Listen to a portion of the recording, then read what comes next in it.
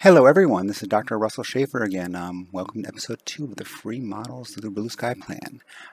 Today we're going to do a little simpler case than we did last time. This is kind of just a simple case where I'm making models for a lower denture. So yeah, let's go through the case. So first we're going to import the models. Open them up. Upper jaw and a lower jaw here. This is a case where we have an immediate denture that we did, and we're going to make some immediate lower denture against upper 1 by 6 to 11 natural teeth, and upper partial. And so we got the teeth on the top here. You can see them right there. And we're going to use that to kind of articulate everything. And we got a lowered, and then so take the upper teeth right there. Got dentate maxilla, continue to alignment. Continue alignment, and Blue Sky Plan aligns that. That looks pretty darn good right there in Blue Sky Plan. I love it. Good. Now as you can see right here, I got an impression in the upper, and we got a pretty much a realigned mandibular denture right here. That is one solid model, more or less. If we look at go to model edit right here, in our model module. If we go to select tools manually right here, we can see that's pretty much all closed. So if we want to make this a solid model, the lab could print this out for us. Not a big deal. But anyway, what we're going to want to do here is we actually want to pull out pretty much the model out of this for a lab to print out as well. But we kind of want to also have the lab actually have a reference model for this too. So I'm going to show you how we're going to do this here. So let us do everything here as we want to. Let's get started. So first things first, let's clean everything up a little bit here. We'll start with the top model because that's a bit easier to do first. I kind of like to make everything kind of easy for printing because I hate wasting ink. Resin is expensive. That's just how I like to look at things. So let's clean everything up here. Let's go to model edit here, selection brush. I like doing it this way right here. Control Z, make everything a little bit smaller. And I will kind of go like this. I'll kind of just select off what I want to get rid of here. Cut. On Shift. Cut. And then you can double click on that and just get rid of all of that stuff right there. Get rid of this little piece right here. Cut. And the reason I do this that way, resin is expensive, especially if your lab's using some of the nicer printed resins. There are some printer resins now that actually don't stick to acrylic. I know Higier's makes one that's really nice. And they don't want to waste that, honestly. Help keep your labs keep costs down.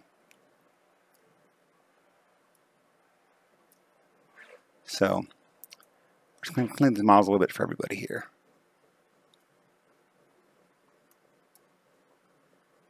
Good.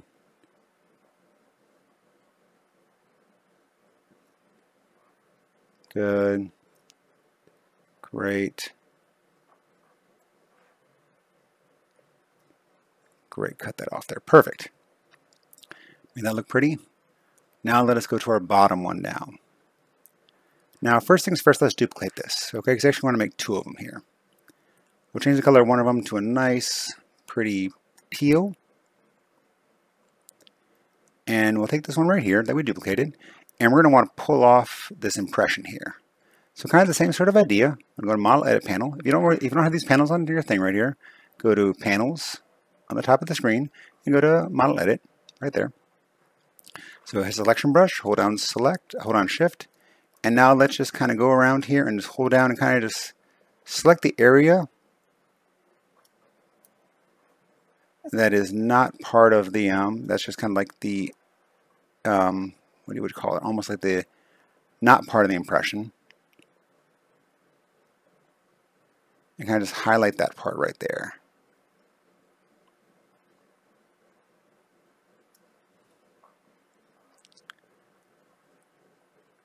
Make sure you get like one kind of almost continuous line. Because we kind of want to block everything out, almost make it almost like we want to make it in two separate pieces. Control Z to that, like that right there.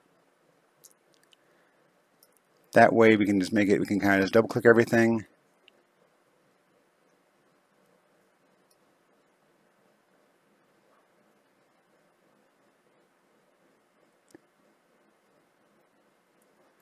Control Z, don't like that right there.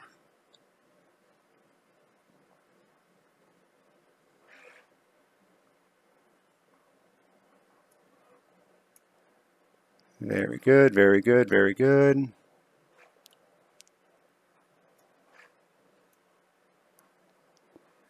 Fantastic, and hit cut. Great. Now we're going to take this top piece here, double click on it, and we got that whole piece right there, and we're just going to cut that off right there. Good.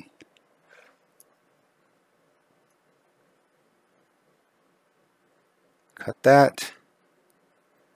Now let's see if we got any undercuts here. Get rid of the little pieces here.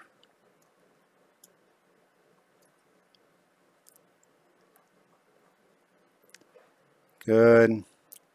That's like a pretty good impression right there. I guess this is just PVS, you know, probably a light body, maybe a medium body with a light body. Obviously a little bit wrinkly, but nothing too bad. Now, right now, this model is actually inverted right now, which means that the working side here is this right here because it's an impression. Now, what I would do here in Blue Sky Plan is you can actually go you can actually go to Model Manipulation. This is because this is a maxillary model right here. It's actually a mandibular model. You go to Hollow Model to create a nice solid model right now. And it gives you a model that looks like this. Now you can see right here, this gives you this little bit of weirdness right here. That's not too big of a deal. Because you know, this part right here is kind of useless right here.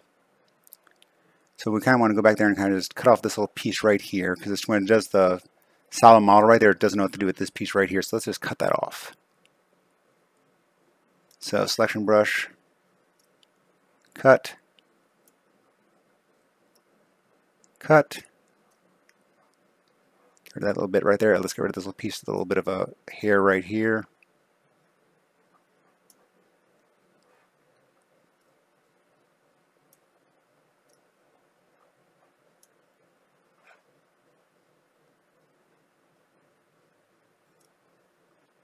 Good.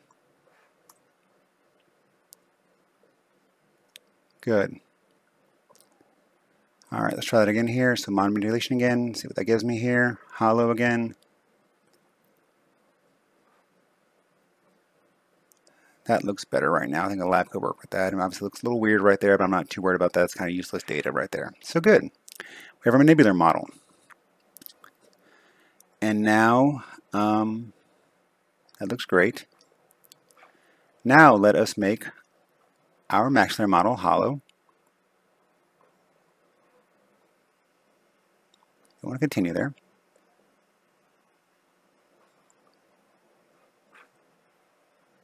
Great. Now let's add some guide pins here. So I always like adding 4 guide pins here. Perfect. Get these things as close as you possibly can to everything. That makes it easier for the lab to print it out, or for you to print it out, honestly.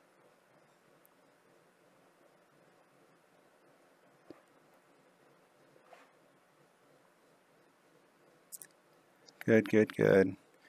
I kind of almost like touching these areas.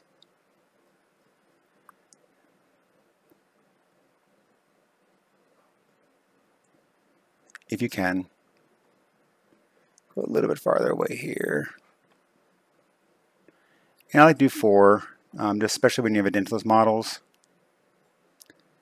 Because then it just, in case one fails, the lab's not having to kind of almost guess at it a little bit here.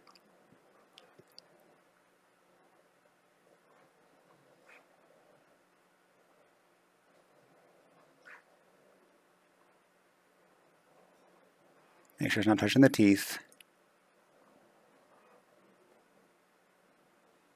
Good, let's do one last one over here.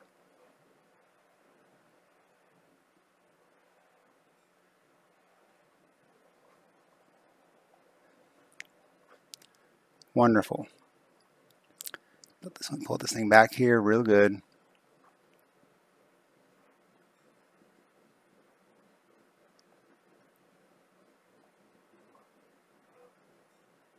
Good, there we go.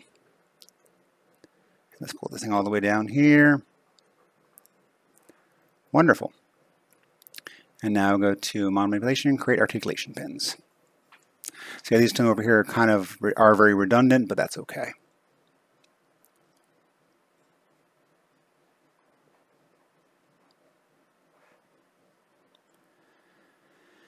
And now let's see how the top, so we got those two done.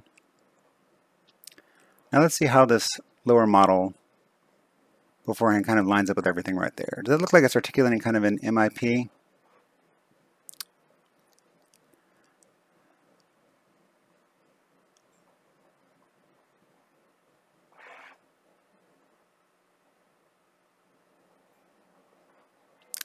It actually does. So what I would do here actually, and this might seem kind of strange, but I'm going to print this out in 3 different ways here for my lab. And most printers shouldn't have a problem with this, and I'll show you why. I'm going to print this out. I'm going to give my lab 3 different files here. Okay, so I'm going to give my lab this first file here, the lower by itself. Actually, I'm going to clean this up a little bit here because you see right here, I don't love this little weird piece. So I don't love this little weird piece over here. Let's clean that up a little bit here.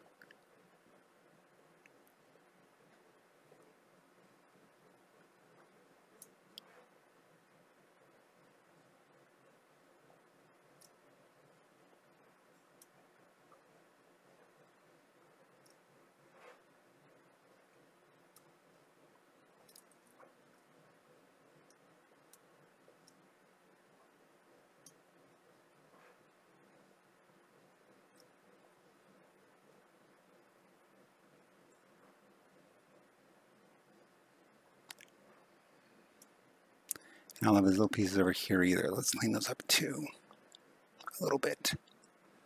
Use the surface tool.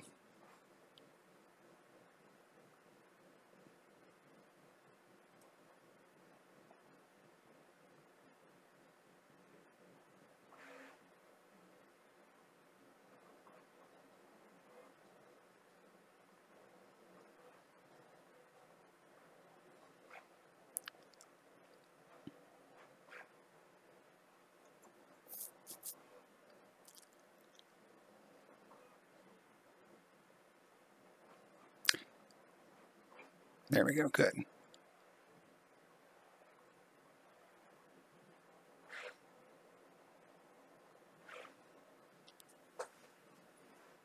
Great.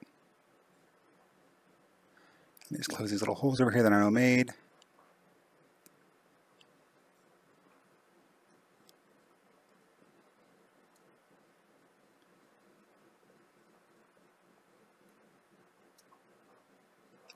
Perfect. Okay.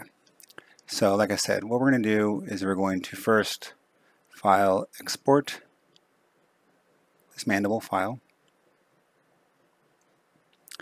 And we'll call it mandibular articulator like we did have earlier, because I did this case earlier for my lab. And then we'll call a second one here. We will export the top.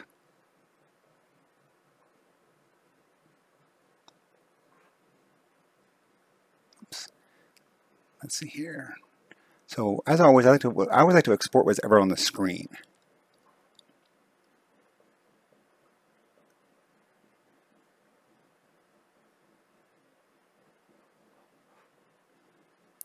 Perfect. Now for the last one I export here, I kind of want to export both the lower jaw with the lower jaw and this together as one piece. And that seems a little strange, but I find that most softwares will kind of figure it all out together. And if you want to be a little bit more, less subtle with it, you can actually do this. You can actually almost do this. You can actually kind of combine the pieces together. So I can go model, close model, like this.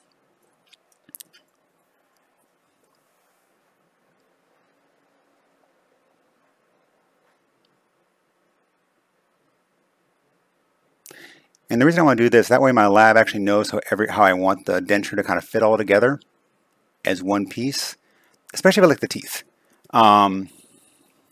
You know, if you're trying to make a reference denture and whatnot, but you want to keep all the stuff all fitting together, this might be kind of useful for the lab, you know? Just one more kind of, but you don't want to also have to remake the upper. You know, this could be something nice for the lab to have. So that's kind of my thoughts. It doesn't really require you to do any extra work here. Everything's already in the same orientation. And so I would make this all as one piece right here. I would send this all out.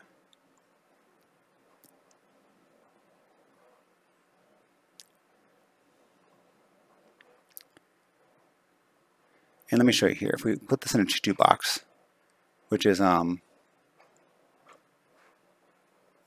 Frozen's thing. So this is a former the case. These are some dentures I just made.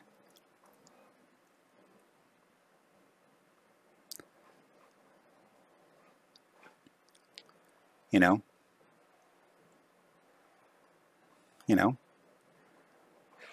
Let's say I want to print this off of you know, using Rick Ferguson's case, Mini 8K. Let's see, you know, using Curo Element, which is a great cheap resin right there. See, do I have his stuff? Yeah, I've got his thing. Curo. Slice it up right there. Whoops. Go back. Put some supports on it. And make sure it's all settings are there. Okay, let's see. Let me see what the resin profile there is. Okay, the build offset area is not there, but you know, it'd be fine for right now. But anyway, go slice. The software will kind of figure out how this whole thing should print. So this is going to print it solid. It's going to be wasting a little bit of resin, but nothing too much, honestly, because resin is pretty cheap, honestly. But yeah, it'll do it all together as one piece right there. And that's not too bad. What you really kind of worry about, honestly, is right where the interface is between the two things. I'll guarantee you right now, that's all I'm going to care is one piece, honestly. There's not much of a gap right there. So yeah, that's how I do it, honestly. I send off the lab as one STL because there's got to be a gap. And it all print as one piece. And then the lab can literally just print out all three files if they wanted to. Print out that file, and then later on print out the upper together, and they'd be good to go. You know, they could literally make you a lower denture off of that, and you know, especially if they wanted to make conventionally processed, or if they're doing digitally, you know, with the Strats printer or with a mill denture, you and I've said it supports. But this kind of gives the lab all the information they need to make you a lower denture. So yeah, hope you enjoyed this. I guess I've done 2 dentures in a row, but I'm a denture guy, so that's kind of what you're going to get from me. I will try to figure out what case I'm going to do next. If you have any suggestions, please let me know. Hit me up on Facebook, and I'll review a model case you want me to do. Let me know, and I'll make that for my 3rd video. Thank you so much, and have a wonderful day. Bye!